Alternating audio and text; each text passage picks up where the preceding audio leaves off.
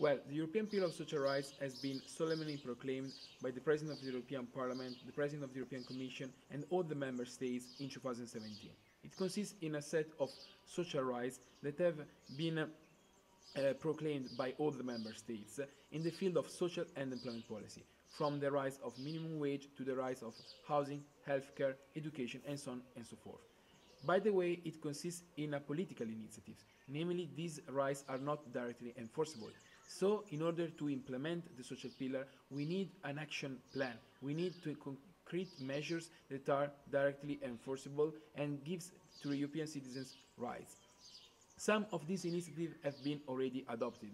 For example, a new directive on posting of workers, a new directive on work-life balance to guarantee that every father and mother, when they have a child, have the right to have a parental leave.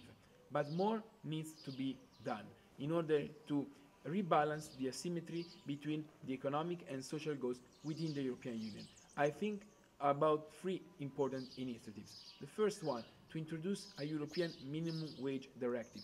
Namely, every member state has to adopt a minimum wage directive to guarantee decent working conditions to all his workers. Second, we need a European unemployment benefit scheme at the EU level to reinsure national unemployment benefit scheme in order to directly help citizens with European funds when they are unemployed.